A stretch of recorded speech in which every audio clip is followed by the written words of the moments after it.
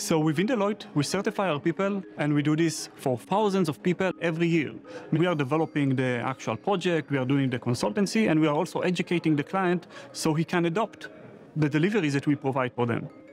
NVIDIA was the first one to adopt AI, really promote AI, and where our future is headed to. Whether it's on the actual developments that we provide to our clients eventually, or whether it's also the aspect of the DLI trainings. Since the first day, I saw the advantage and the value. And the value, I think, is very simple.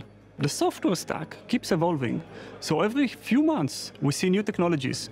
So I think this tight collaboration is quite crucial. We work with NVIDIA, we work on the previews before things are released. So this is a part of our ecosystem.